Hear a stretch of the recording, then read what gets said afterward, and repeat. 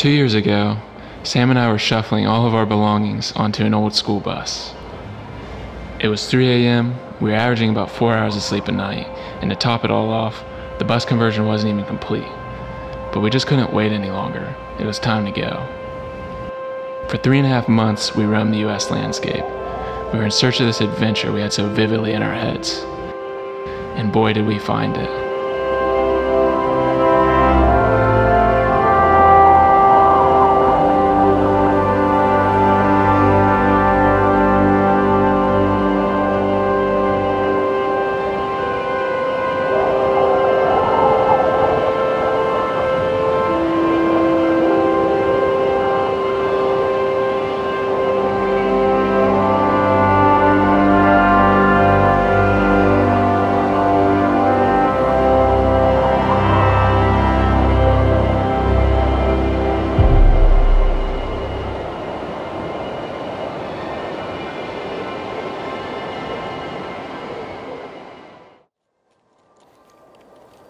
Alright guys, it's an early morning here in Jackson Hole, Wyoming, and it is snowing.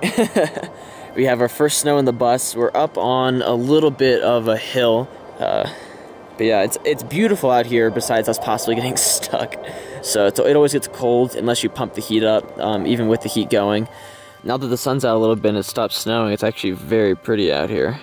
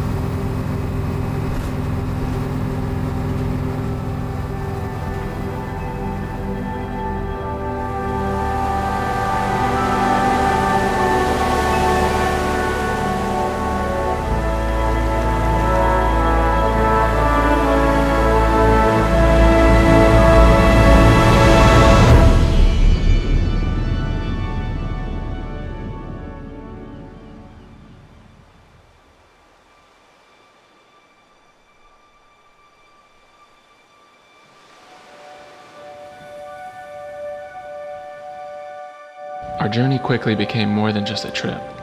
It opened us up to new ideas and lifestyles. Whether it's the van life movement, a school bus conversion, or just sleeping in the trunk of a Prius, we were fascinated by the creativity behind this nomadic lifestyle.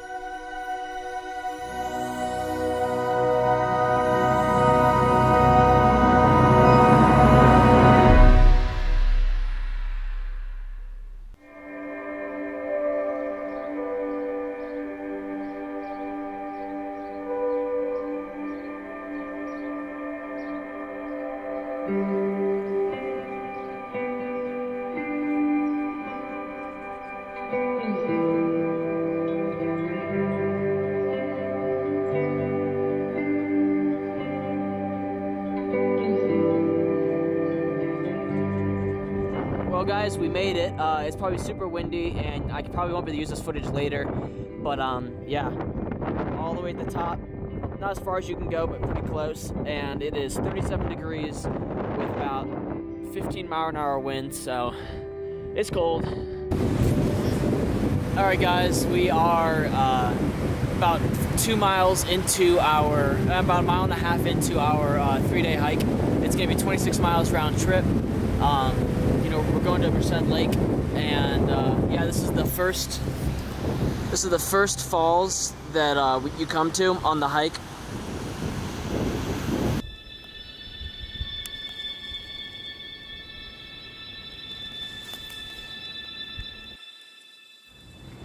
Our hike sparked up a lot of conversation about the bus. We talked about what we would do different if we had the chance to do it all over again. After just a few weeks on the road, it became really clear that we made the bus too complicated. It's amazing how simple life on the road can be.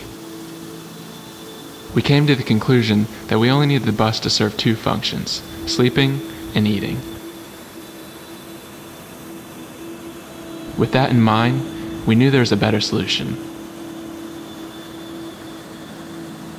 A solution that would let us go places the bus couldn't. A solution that could take our ability to explore to the next level.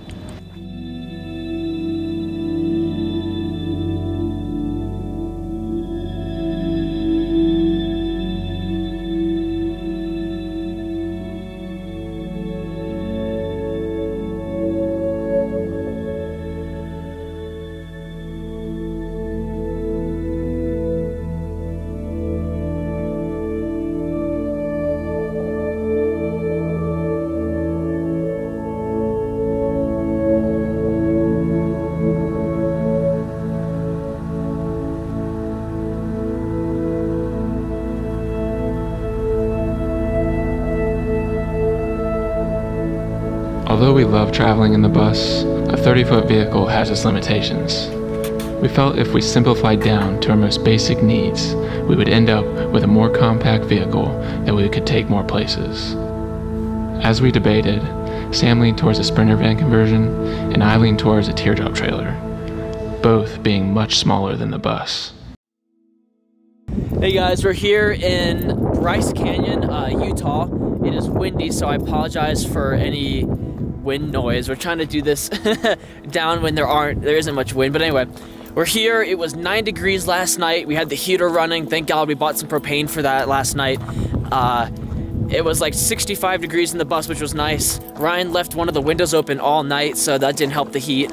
And, you want to say something about that, Ryan? Someone didn't notice. Someone didn't notice. Ryan didn't. He's blaming it on me for not telling him that he forgot.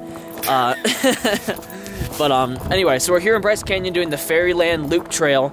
It's about 8 miles. This can take us 4 to 5 hours. Hopefully not longer than 4 though, because sunset's coming, and when sunset comes, it drops from 35 degrees down to 20, and then at night it's down to 9 degrees Fahrenheit.